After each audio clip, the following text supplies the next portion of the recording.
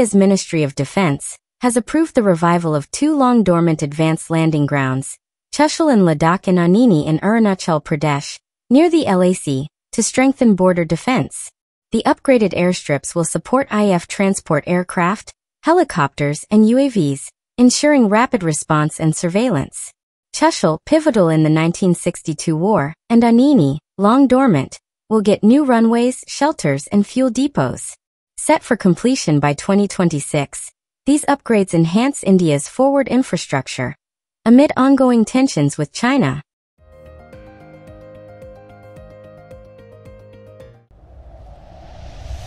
Morocco is set to replace its aging French armored vehicles with 400 Indian-made Tata WhAP 8x8 platforms, boosting mobility and firepower amid regional tensions. Produced locally at Tata's new Bharat facility, the WhAP offers multiple variants: light tank, infantry fighting vehicles, mortar carrier, and troop transport, ensuring modularity, cost savings, and job creation. The deal, part of an India-Morocco defense pact, shifts Rabat away from European suppliers, enhances compatibility with U.S. Abrams tanks, and strengthens Morocco's rapid response capabilities.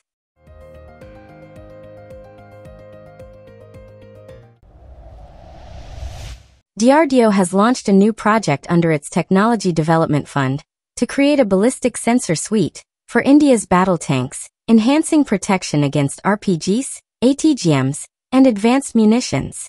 The initiative, open for industry proposals until October 7, 2025, aims to develop 360 degrees radar and electro-optical and infrared-based detection for active protection systems. Targeted for tanks like Arjun Mk1A and T-90s, the project strengthens India's armored forces under Atmanirbhar Bharat, ensuring faster threat response and battlefield survivability.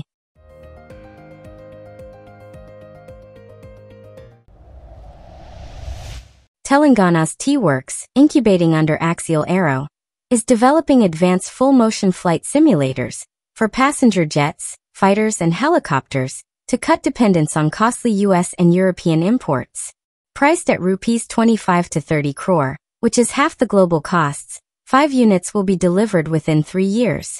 With over 70% local content, the simulators will support civil aviation's pilot surge and the IF's modernization, while creating 500 jobs and boosting exports, making Hyderabad a rising hub for aviation training technology.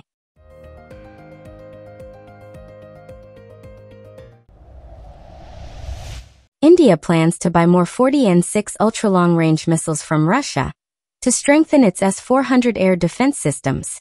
With a 400 kilometers range, the 40N6 can target aircraft, UAVs, cruise, ballistic, and even hypersonic threats. The move follows a reported record intercept of a Pakistani AWNC aircraft during Operation Sindoor in May 2025. Building on its $5.43 billion S-400 deal, India seeks enhanced deterrence against China and Pakistan, while balancing U.S. COTSA sanction risks.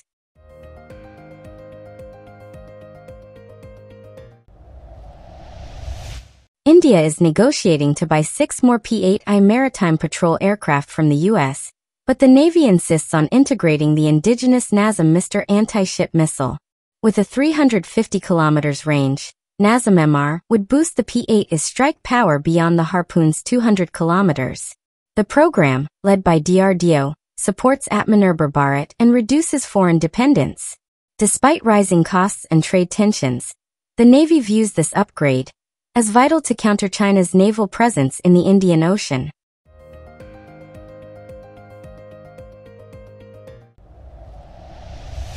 The Indian Air Force is in talks with U.S.-based Maitreya to wet lease a second KC-135 Stratotanker by early 2026, following delivery of the first by year-end. The move expands a 3-year deal, signed in March 2025, to address reliability issues with IF's Russian IL-78 MKIs. Operating from Agra, the ex-French tankers will provide 80 to 100 refueling hours monthly for Su-30 MKI, Refueling, and Tejas jets. This bridge solution strengthens readiness until India procures its own MRTT fleet.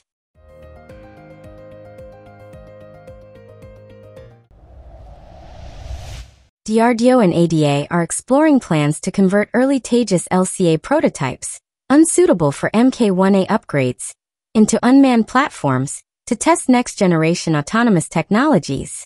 The initiative aims to develop Level 5 autonomy, where aircraft can execute complex missions without human control, aided by advanced sensors, AI, and secure data links.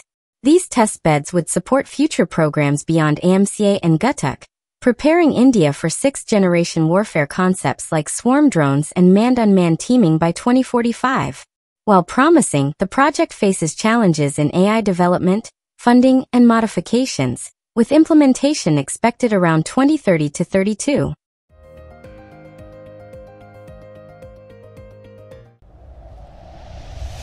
The twin-engine deck-based fighter, TEDBF, designed by ADA, as India's carrier-borne multi-role jet, was meant to replace MiG-29 Burmese Chots and rival Refueling-class fighters, with semi-stealth features, and twin GEF-414 engines. Despite ambitious goals of a 2026 first flight, the project is stalled, with its critical design review still pending. Funding delays, shifting Navy requirements, and design changes have slowed progress, pushing induction to 2033 to 35. Experts suggest an IF land-based variant could be a cost-effective alternative to imports, but government approval remains awaited, even as hopes rise for prototype funding soon.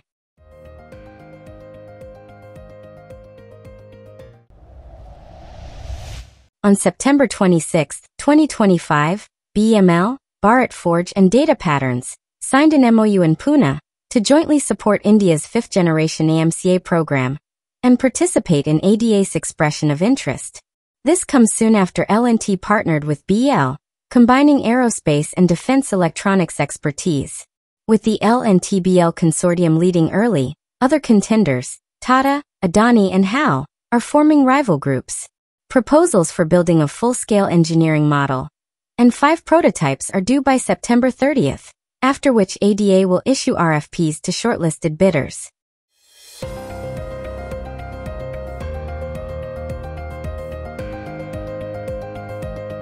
That's all for today. Hope you liked this video. Please like, share and subscribe for daily news updates. Thanks for watching.